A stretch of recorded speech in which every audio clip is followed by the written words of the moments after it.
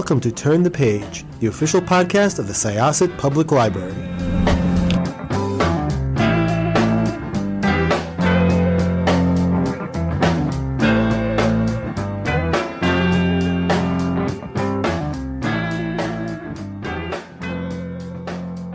Welcome to Turn the Page podcast. My name is Jessikah. I am one of your hosts today. My co-host is Jen. Hello, everyone. And we're so excited about this interview and this author and this book. This was a book that as soon as just the cover and the title came across our screen, we're like, yes, must have it, must read it. And then we read it and it was incredible. So yeah. So please introduce yourself and tell us about Her Majesty's Royal Coven. I would love to. Thank you for having me. My name is Juno Dawson. I am the author of Her Majesty's Royal Coven. It's the story of 5 very powerful witches who have known each other since childhood. Now they're grown up, they're in their 30s. Some of them work for the official Coven of the United Kingdom and others don't. I'm sorry about the building work that's happening outside my apartment. There's nothing I can do about that, sorry. Just adds flavour. It makes me feel like a real person, doesn't it? But the novel concerns what happens when the oracles of Her Majesty's Royal Coven predict an apocalyptic end of which kind. And then there is an ideological split between this group of friends about how they should tackle the problem. And it threatens not just their friendship group, but it threatens the whole universe. So I absolutely loved this book. It was, oh my gosh, it was absolutely riveting. I read it in like a day and a half. It was just so much thank fun. you. You're welcome. Same. Yeah, absolutely. And one of the things that I was most interested in, because I was a medieval historian before I was a library worker, and I love how it uses actual history and, talks about the sort of the magic bubbling under the surface of all of the events that we know. And I was wondering if we could start with you maybe talking a little bit about how you decided to incorporate Anne Boleyn and the Tudor court and how that worked into your whole alternate history. I think it gives it such depth is what I like. When you're doing witches of empires, I think you have just this golden opportunity to start in the modern day, but fully understand that this is something that has got centuries of history behind it. It means that my characters who are modern, young, millennial women, it means that they just have a backstory even beyond their personal backstory. And of course, when you're writing from the United Kingdom, what could be more English than exploring the royal family? And of course, Anne Boleyn in particular is such an enigma. We know so little about her because after she was executed, there was a real concerted attempt to kind of erase her from history. And of course, that has such modern echoes with the notion of erasure or cancellation. The rumours have existed for generations that Anne Boleyn was in some way involved in the occult or the esoteric. Personally, do I believe that? No, I think it's probably an attempt to discredit somebody that the monarch wanted dead. But it's way more fun if we believe she was a witch.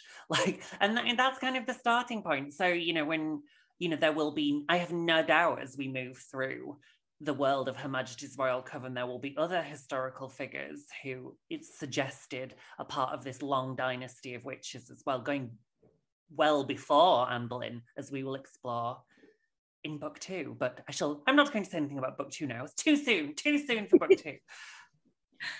I was about to say I loved all the characters, but not so much. I loved most of the characters. I know who you mean. Yes, but we'll talk about her in a bit because I've got a soft spot for her as well. Yeah, I was really, and this is not to give spoilers, but I was really surprised and by just sort of her start to the end of the book. And again, I don't want to say any more than that because that will spoil things. But so you have these childhood friends. You have Helena, Neve, Cara, Leonie, and Elle.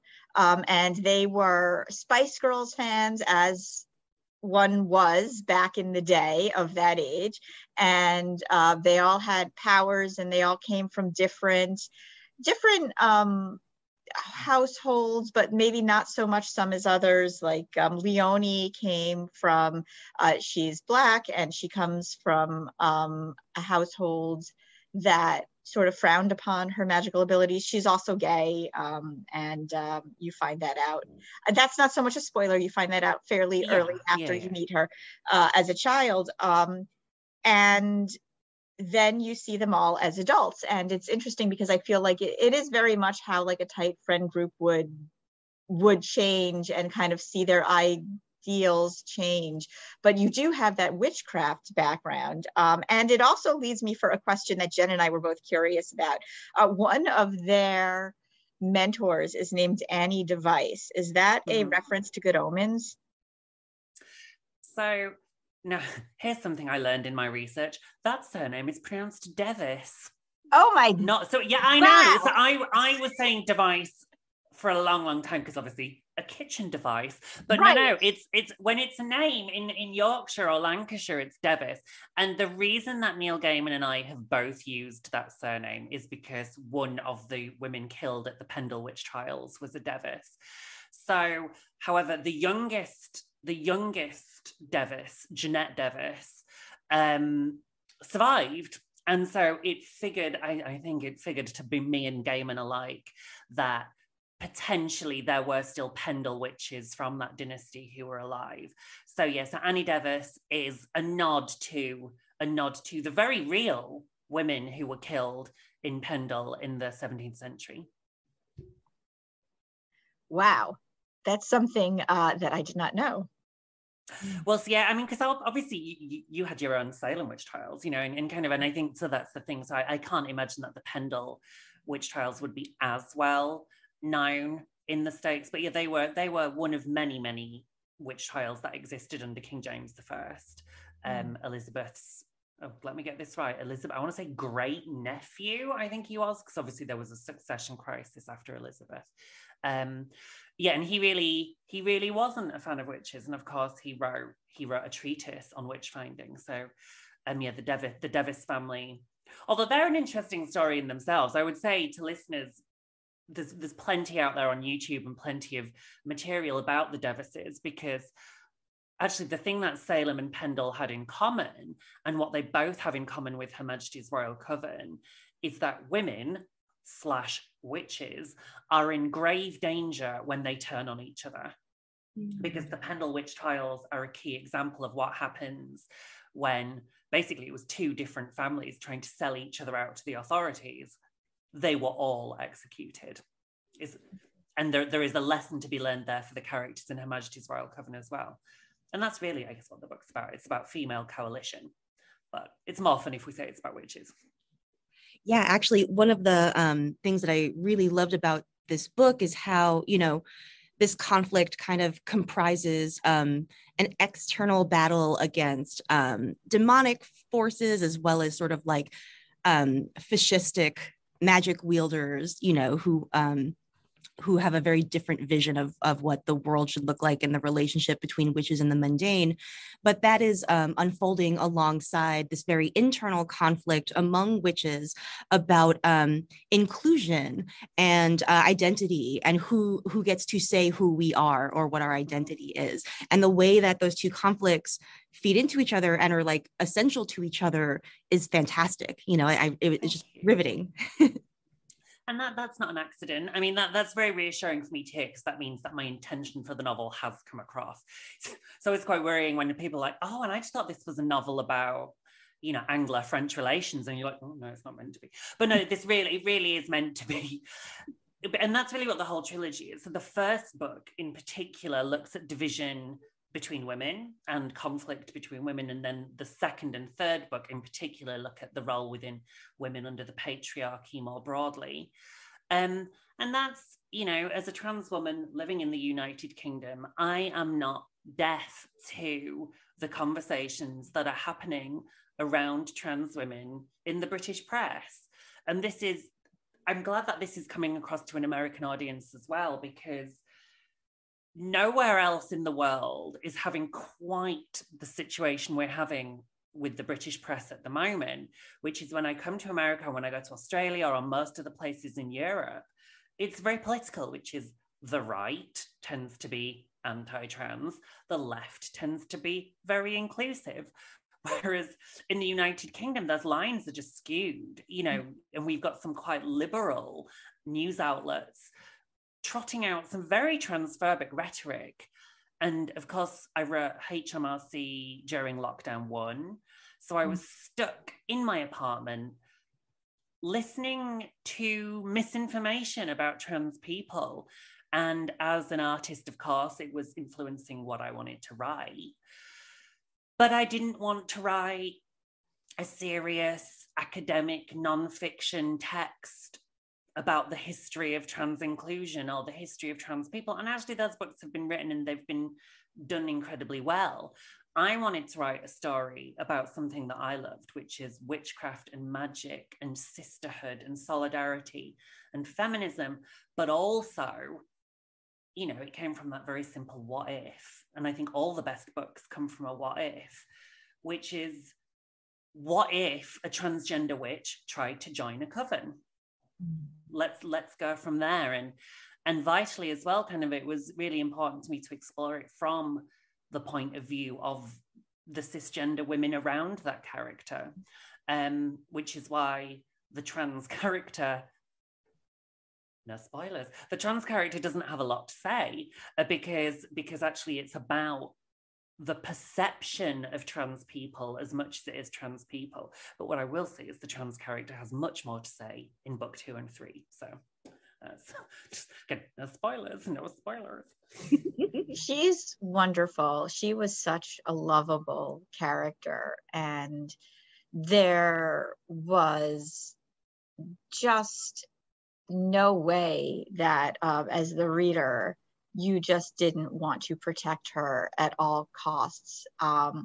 And there's just a lot of chat within the book, and it echoes just what you were just saying about how inclusion is sort of skewed and it's not as hard political as it is in other places as to what constitutes feminism.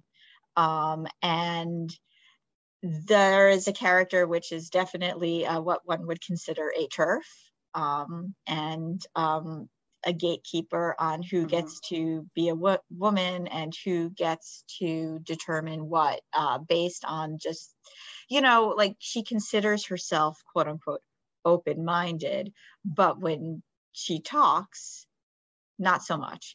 And you realize that, and unfortunately her friends are realizing that this person that they thought maybe was a bit stuffy is actually quite horrible in some of her beliefs, and a lot of her beliefs, and rigid to the point that she will not bend. She will not open up just even that dialogue to be like, well, maybe, you know, okay, maybe this is kind of how I perceived things, or how, like, the wave of feminism I came into perceived things, but it's not necessarily correct, and maybe I should start listening.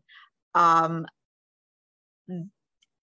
did you sort of decide, you know, when the conversations were going to come in?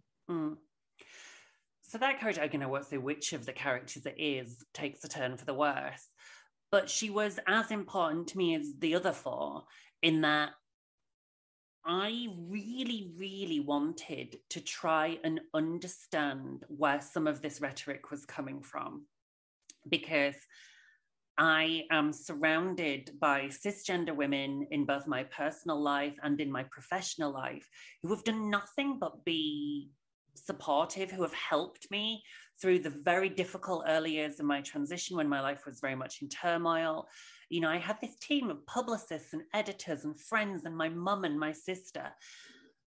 And it's only really when I go online that I was experiencing this kind of transphobia. But then I was finding myself in situations where I was at a launch party and all of a sudden somebody would just leave, and I'd be like, was that something I said? And they're like, no, it's just something you were, and so I really wanted to sort of sit down and see if I could try, not sympathize, because I don't, and I don't think we should ever sympathize with prejudice or bigotry, but I wanted to see if I could fathom it.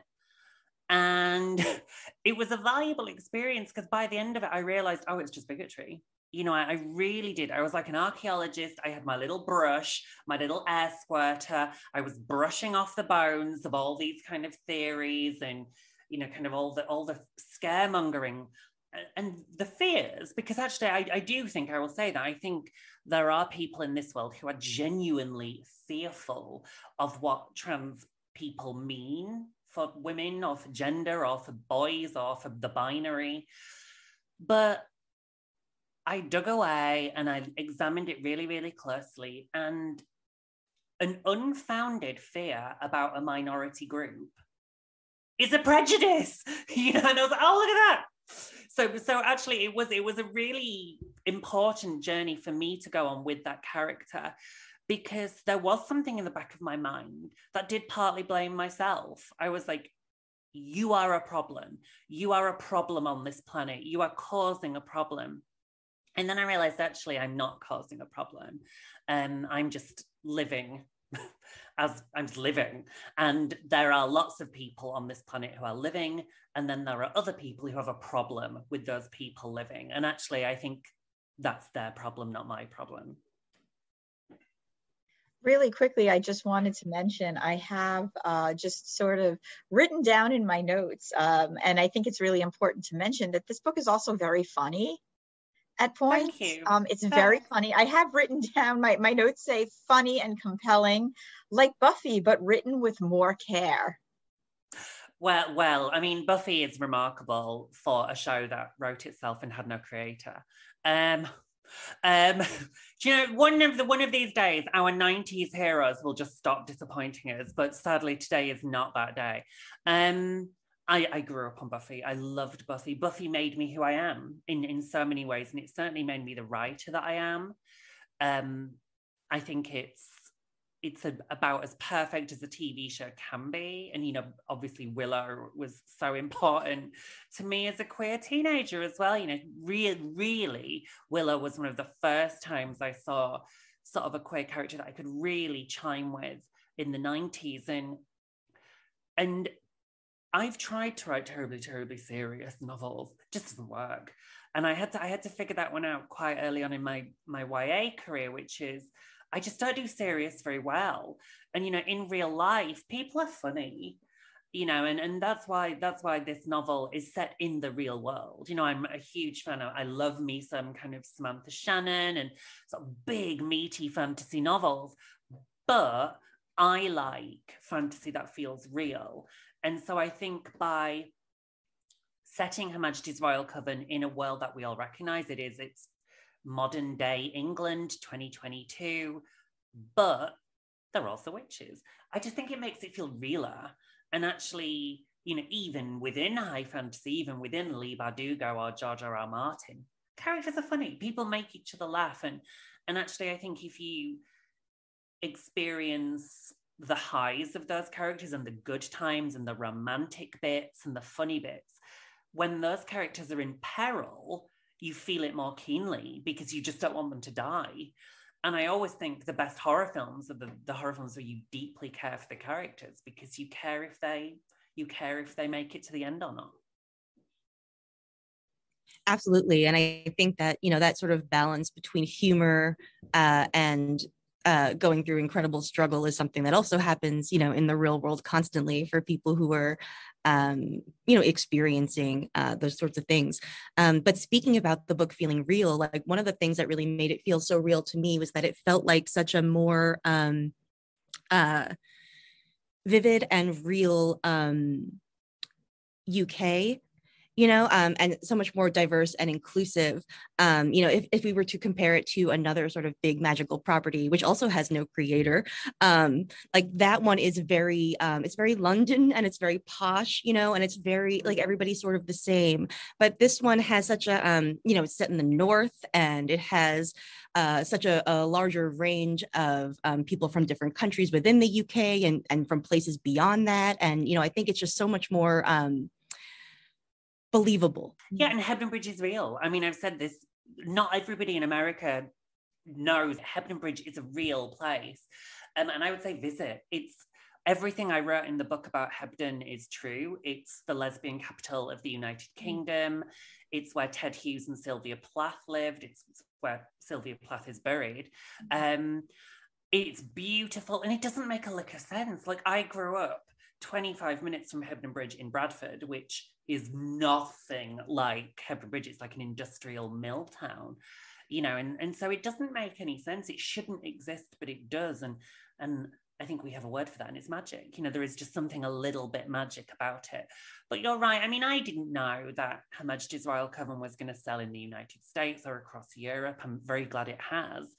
But I hope that for people who haven't traveled the United Kingdom, it opens the gate to the fact that there is a whole United Kingdom that exists outside of London and the South. That, yes, the North isn't perhaps always as pretty as the South, but there's so much up there, and book 2, there's a lot in Manchester. I think Manchester is as cool a city as London. I think if your listeners get a chance to come to the UK, make sure you take in the North and take in Scotland. Gosh, Scotland is something very special. So I have to say, I cannot wait for the next book in this series. I cannot wait. It's finished. I finished it. I just sent it to my editor last week. It's done. She's done. She's finished. When can we expect it?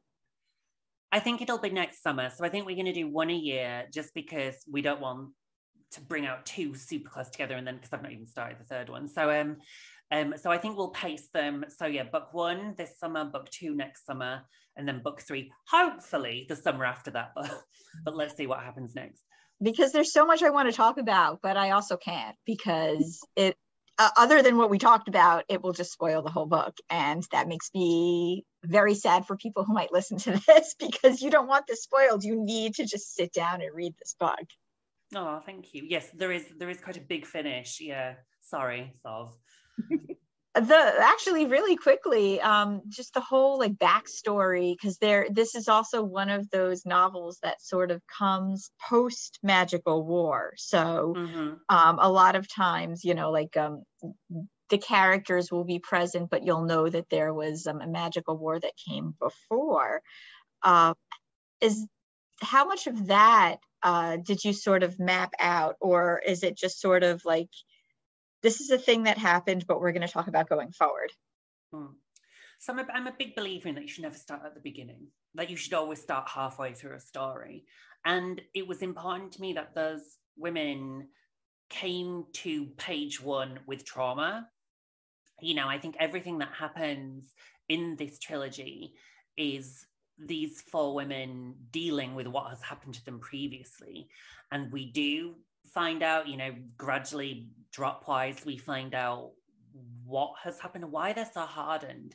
Neve is so shut off, living in her little routine. Elle is in denial. Helena has this rhino thick skin, and Leonie is she's almost retreated from the rest of her friends. She's kind of gone solo. She's done the Mel B, she's done a Jerry, she's done a Ginger Spice. And so and that's really, yes, it's about witches, but it's about those 4 characters, and it's really fun. Obviously, I'm 2/3 of the way through this journey with them now, but I'm gonna miss them. I don't want it to end. I think that's why I'm reluctant to start book 3, because I just don't want it to finish ever. I know we have to close soon, but I just wanted to kind of give a nod. You're working in the Whoniverse, the Doctor Whoniverse. I am. So I've done.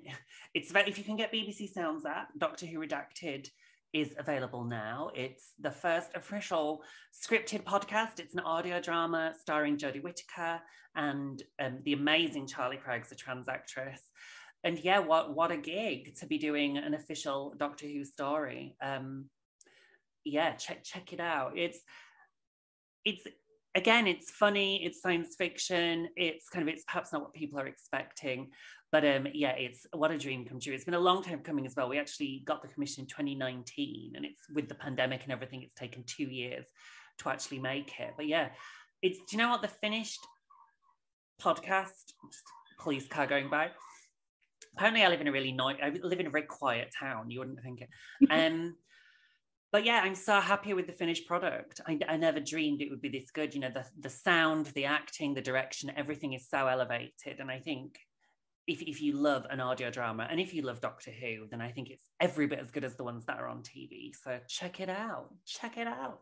Okay, well, I want to thank you so much for coming to talk with us, to make the time. This is a truly fantastic book for our listeners. This will be available at your nearest independent bookstore or library very soon, and you should definitely check it out. And this is going to be goodbye from Jen and my co-host. Jessikah and our guest. And Juno, thank you so much for having me. Thank you. And we are going to close this chapter of Turn the Page. It's time to close this chapter of Turn the Page. Join us for the next episode.